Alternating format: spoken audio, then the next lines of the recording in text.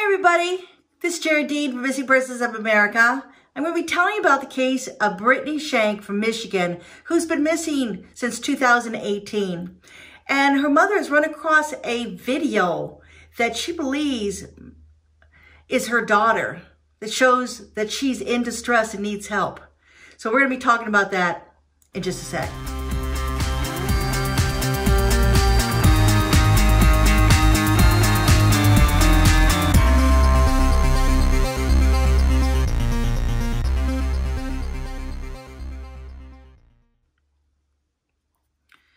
So Brittany Shanks, she is 23 years old and she's been missing since November 30th, 2018. And she's missing from Burr Oak, Michigan. Now, Brittany borrowed her boyfriend's car and she picked up a male friend and they went over to her grandmother's house to do some laundry. They left there around 8:30 and the car went off the road and had a minor accident near Fawn River east of Hallway Road, east of Sturgis. Now, it's unknown if Brittany's friend was in the car with her when this accident happened. Now, Brittany's mom, Jessica, she did some research on this case, did some footwork, and she went to the location where the car was and went to the neighbors and she started knocking on doors and asking questions if anybody knew of anything that happened that day. And they, one of the people that she ran into was an elderly homeowner. And he said that Brittany showed up and she didn't have any jacket on. She didn't have any shoes on and she had blood on her arm.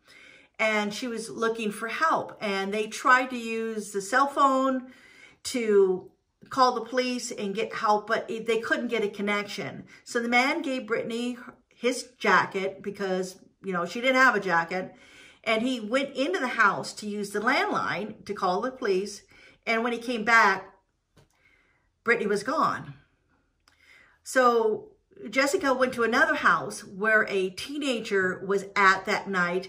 And he lived there. And he said that Brittany came to the door, but he was too afraid to answer it because he was alone, so he didn't.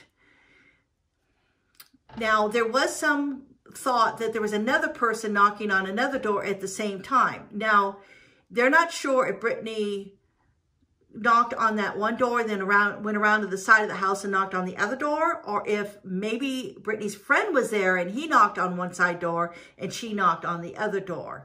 It's not clear what might have happened there. So we're still not sure if Brittany was completely alone or if her male friend was with her. Now, Jessica said that with the concern of the car, she said it had been moved and a struggle had happened in the car. And she was wondering if that's what happened, why the car went off the road and she was running away. And then if she was running to the houses looking for help and maybe the person that she was with was running after her. We're not clear on any of that information. She needs more information to try to figure this out. So Jessica was getting a lot of different tips, and one of the tips is just terrible. One of the tips says that Brittany was being kept in a dog cage and it's just tortured and for 15 days. And then her body was burnt and remains were put in the swamp behind the house. Now, this is terrible. I mean, I have to say it fast because I don't even want to say the words. It's so terrible. And Jessica was saying she's been out there for like 13 months, picking up these tips, trying to get information.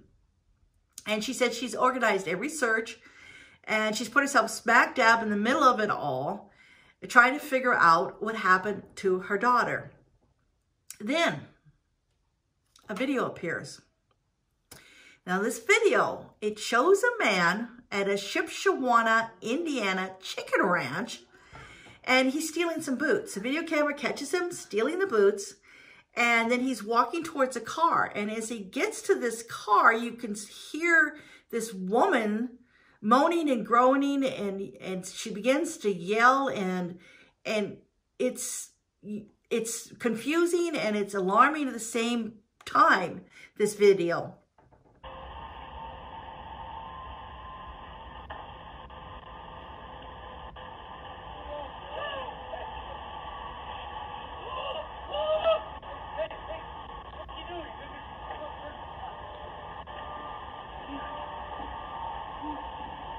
And you can hear as though she's grasping for air and moaning in pain. It's really, really a horrible thing. And you can also hear the man saying, hey, what are you doing? I'm not going to hurt you. So we don't know who's in that car. But Jessica believes that that voice is her daughter. She thinks that that's her daughter in the car. And she also has a photo of a man standing in front of a white car. She believes that that man standing in front of a white car is the same man that's in that video. And that's the same car. So we're just trying to track down who this guy can be. Now you see the picture of him there.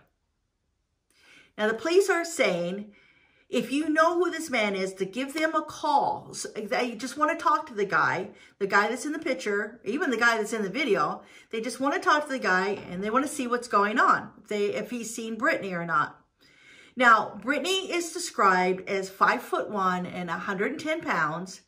And she's got brown hair and hazel eyes. And the guy, he's in his 20s and he's between 5'6" and 5'8", and he's got short blonde hair and mutton chop sideburns.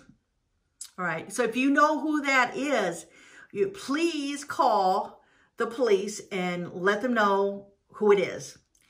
Now, Jessica has set up a petition for the Michigan State Police Department that reads in part, family and friends and the community at large requesting that immediate action effort be taken regarding the disappearance of Brittany Nicole Shank Wallace. Brittany has been missing since November 30th, 2018. It's in the opinion of all the above stated parties that the efforts made to date to locate Brittany by both the Michigan State Police and the St. Joseph County Sheriff's Department have lacked in effort and therefore have been substandard and unacceptable. So if you want to sign that petition, you can go to Missing Persons of America blog, and the link is there, and you can go and sign the petition. And anybody with any information can call the St. Joseph's County Sheriff's Office at 269-467-9045. And if you want to remain anonymously, as always, you can send me a tip, and I will make sure it gets to the right parties. You don't have to tell me who you are. And I will not disclose who you are, and I can pass the information. Just want to try to find Brittany. Her mom knows she wouldn't be away this long.